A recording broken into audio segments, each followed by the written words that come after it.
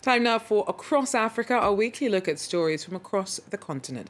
I'm Georgia Calvin-Smith, and today, delegates for the UN Security Council met some of the thousands displaced by ongoing clashes in eastern DR Congo, even as more civilians were caught up in the battle between soldiers and M23 rebels. Also, a new exhibition is set up in Senegal to bear witness to the trauma and abuse suffered by Gambians who lived through the 22-year rule of former President Yahya Jammeh. Many of his victims were forced to flee the country. And a celebration of the diversity of Cameroonian cuisine gives local and US chefs a chance to get to grips with traditional dishes and swap know-how and expertise. We go along, of course, for a taste. But first, in DR Congo, M23 militia continued to target civilians, even as a UN Security Council delegation visited the country's restive east and called for a political solution to the insurgency. The conflict has forced over 800,000 people from their homes, some of whom have found refuge in a displaced persons camp in Goma, our correspondents report.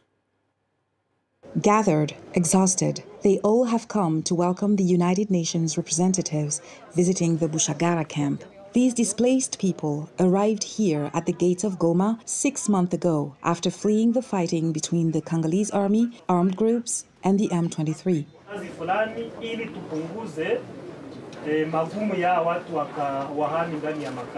During its visit, the UN delegation encouraged the continuation of the Nairobi and Luanda peace processes to help silence the guns.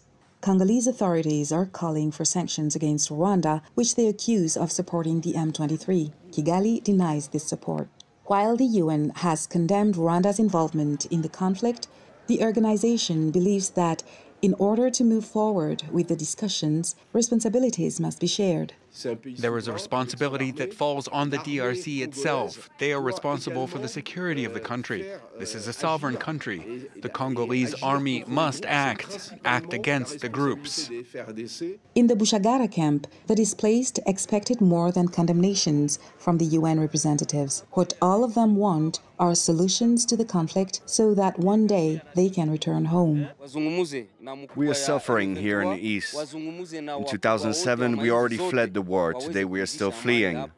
We have been hearing promises from the international community for over 20 years. We hear that they're going to find solutions, but the war still goes on. Despite the announced ceasefire, clashes continue in the east of the country, particularly in Sake, a town located less than 30 kilometers from Goma. According to the United Nations, in just 1 year, in North Kivu, more than 800,000 people have been forced to flee their villages. In Ivory Coast, villagers have blamed a gold processing plant for toxic levels of water pollution across several regions in the east. Officials have set up an investigation to look into the environmental impact of its operations. Our correspondents tell us more. Willy, in central Ivory Coast, is devastated by water pollution. Lake Baya, cornerstone of the province, is unrecognizable. In the last year, the local river became a thick brown stream. Locals from Willy and 10 villages in the area blame Somina, a gold company that recently moved to the region. This waterbed you see here contains fish. But today there are no more fish. There is no more life. This water is dead. There's nothing left. We are the leading producers of food in our region, but this year we had nothing. The gold company Somina denies any responsibility and hasn't responded to France 24's request for comments. The Ivorian Pollution Control Center collected water samples for analysis in the hopes of identifying the nature and source of the pollution. If we find chemical elements in the water, there will be an impact on fish resources. The food chain will be contaminated. And as we consume fish, inevitably humans will also be contaminated. This toxicologist warns that water contaminated with industrial waste could have severe sanitary and environmental impacts.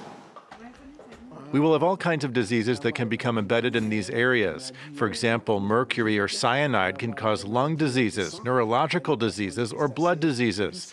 Fish and shellfish will be affected. Dozens of gold companies are currently operating in Ivory Coast. According to the National Anti-Pollution Centre, water contamination is on the rise in areas where gold mining is most intensive. Uganda's parliament's taken up a bill that would go further than a current ban on same-sex relations and would instead criminalise identifying as LGBTQ. If passed, that would make Uganda the first African country to do so. It proposes to punish those convicted with up to 10 years in prison. The move will weigh further on the lives of LGBTQ+ people who already face widespread discrimination in the country. Eric Indawula was recently outed as gay in a video that was posted online. Soon after, his landlord confronted him and issued an eviction notice. His story showcases the widespread discrimination and prejudice faced by homosexuals in Uganda. There are a lot of people that I know that have chosen to recloset themselves, hide deep down because they're scared of coming out. A largely conservative Christian country, Uganda has been cracking down on LGBTQ rights for years. In 2013, authorities introduced a law making gay sex, which was already illegal, punishable by death, but it was later struck down by the Supreme Court. And earlier this month, Parliament began work on another draft law calling for the reintroduction of the death penalty. It's a clear indication that they want to erase anything around the human rights of LGBTQ persons in Uganda. And definitely the end game is come up with a stronger legislation. In January, Uganda's parliament ordered an investigation into the alleged promotion of homosexuality in schools, with some MPs even hinting at a countrywide LGBTQ conspiracy. Schools are already consuming study material that is contaminated with this kind of vice. It is not something that just comes by. It means that there could be a number of people who are already behind this move. For many activists, even if the bill is struck down, the language employed by officials who've referred to homosexuality as a cancer and a human wrong already has far-reaching consequences. The 22-year reign of former Gambian President Yahya Jammeh ended in 2017 and was marked by extensive human rights abuses. He's now living in exile in Equatorial Guinea to avoid prosecution, but his rule still casts a long shadow. Many of his victims fled to Senegal, and now a temporary exhibition's been set up there to give voice to those who suffered through his rule. Our Sam Bradpiece went to have a look. Memory House is a Gambian exhibition project that uses visual storytelling to document abuses that took place under Yahya Jammeh's regime and to stop the perpetrators from fading into obscurity. For the first time, it's visiting Senegal, where hundreds of school children have come to learn about the not-so-distant past. To be honest with you, I didn't know much about all this. I had heard stories, but I didn't realize how bad it was. None of us want what happened in the Gambia to happen to us. They really suffered. There were people who lost everything. People were traumatized.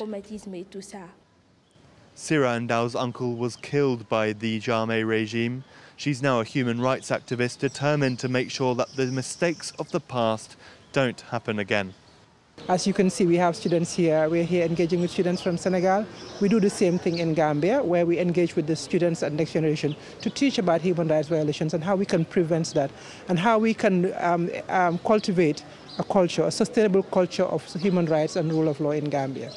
There are future plans for the Memory House exhibition to visit Ghana, Nigeria and New York. Now, a celebration of the diversity of Cameroonian cuisine wrapped up this month. Called the Diaspora Kitchen Festival, it was a chance for chefs from near and far to get to grips with traditional dishes and swap know-how and expertise. Our team went along for a taste. In a celebration of Cameroonian culinary culture, about 20 local and Afro-American chefs gathered in Mwanko on the banks of River Sanaga for the first ever Diaspora Kitchen Festival. This is a type of vegetable that we all know. It comes from cassava.